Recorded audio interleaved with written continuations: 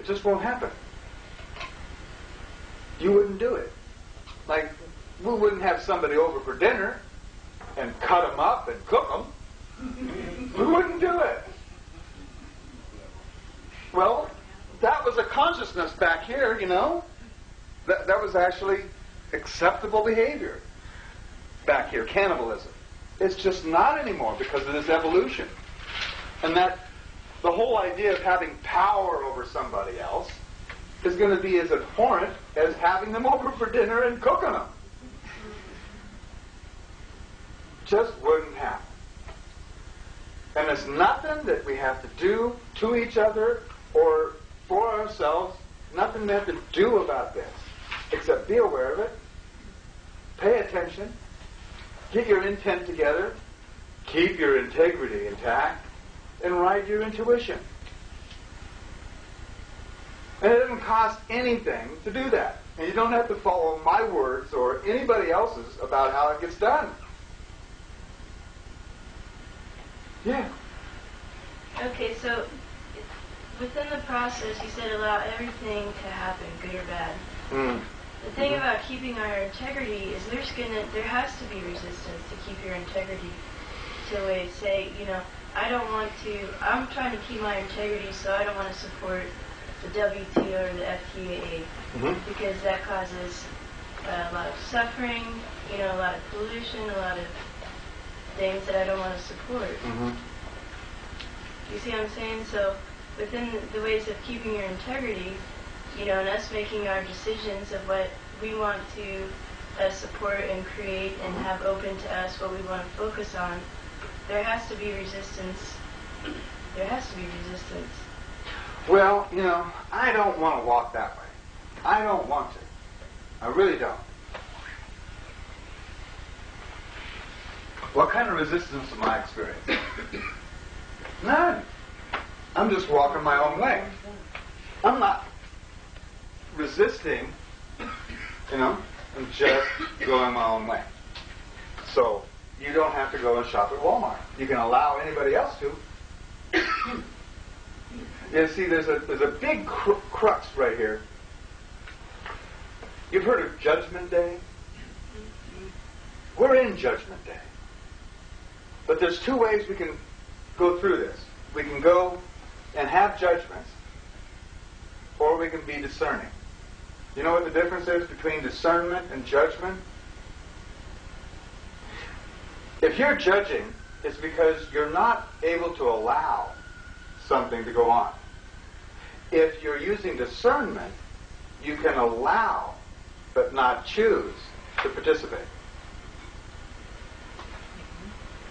You can allow that to go on, you just choose not to participate. You don't resist it, you just do something different. That's discernment. Judgment is, you can't do that, you're guilty, and we're going to make you pay for it. Kind of like what Gandhi did in India.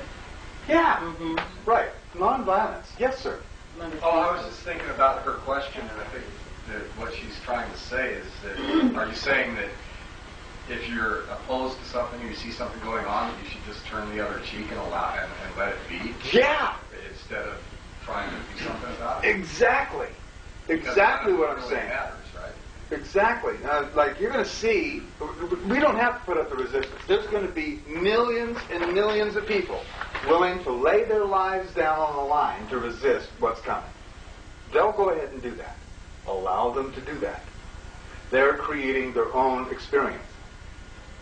You're not responsible for that.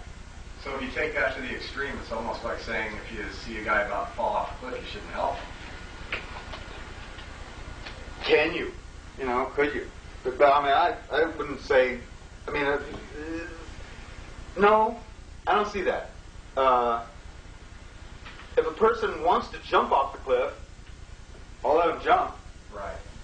Yeah. But if they're falling, I think I try to help them.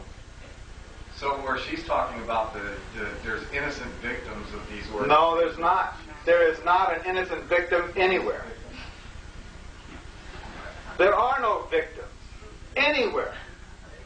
There's only people who create themselves as victims. We're only creators. We just only create. And we create those circumstances. There are people in Iraq right now suffering greatly. Why? Because they didn't choose to leave. Or they chose to go there. We didn't. That's the difference. We're human, they're human. But they chose, we didn't. All those people who went in the military thinking they were going to go and defend democracy or stay out of jail. Some of them were doing that. Or get a college pension.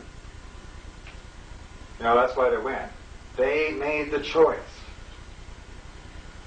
And they created that circumstance. It's the same with every one of us everywhere. Sorry, but there are no victims. And there's certainly no innocent victims. Well, okay, I'm just trying to get to the crux of this philosophy, so that my question after that is, okay, but there's no innocent human victims. So let's take the slaughter that happens to the animals in the ocean, the dolphins, the whales. Okay, so you're saying that there's no point or reason for resisting that, for going up and trying to stop it from happening? No. There's no point in it? No point at all. Okay. First of all, everything, you know, there has been a lot of change in the universe. On this planet, what we experience as the flora and fauna on this planet right now is 1% of what has been here and gone extinct. 99% of everything that's been created on this planet as life form has already gone extinct. So what's new? It's happening faster. That's all. Does that help you to solidify what he's saying? Well, you know, I don't know. You know, I think that you know, you're right. We only have control over what we do. That's the reality of it. You know. But I think that I learn from people who talk about these things. You know, I learn from people that go and do these things and go and try and make an effort to make things right. You know, and I learned in my own life, and I think that that's very valuable. You know, and that the actions of those people trying to keep things healthy really does a lot. It's like throwing a pebble in the pond and that ripple going out and out. Sharing what you know is your duty. The ancestors, all of the ancestors, have passed forward what they knew, including your DNA. That's a knowledge on this consciousness of stimulus response. Your DNA is a knowledge, a library, a base that was passed forward. What you know is extremely important to pass on. But that doesn't mean you have to resist what other people are doing or participate in it. Does that clarify that a bit more? That's why I'm out here. I mean, if I didn't care, I wouldn't be traipsing all over and talking about what I know. For not my benefit so well. Yeah, it's my benefit. I don't want to be alone knowing this. You know, I'd like to have lots of people to share it with and grow from that. Yes.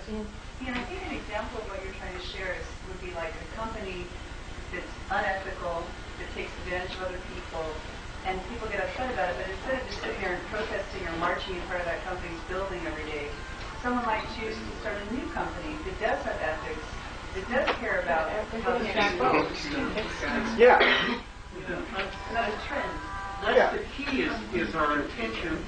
Our intentions flow from our attention. That's the way it works. So if we focus our attention on the negative, then you get drawn right into it. Yeah. But it goes back to integrity too, because like if you feel really strong about something and in your heart you feel like you should participate in doing something to expose that company, I think you ought to just go around and do that. What you know is important to share. What you know. Doing active resistance against things is not going to be healthy at all.